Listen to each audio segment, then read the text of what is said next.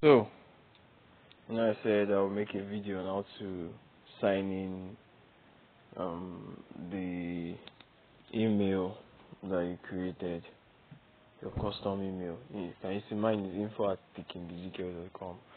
So you click on, for example, you click on your Gmail. Then here you'll be able to see, if you click this place, you'll be able to see add account. Or if your one is different, just look for add account. Then you click add account. Then you click order. So you type the email address.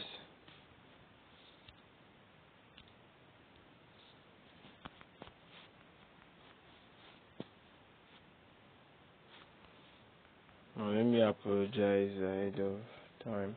I won't be able to finish making this video because this one I can't pause it.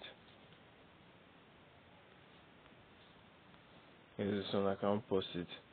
And I don't want to type my password in front of you. So you click next.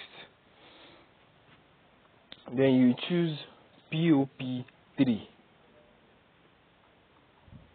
Then you click next. You'll be asked to type your password.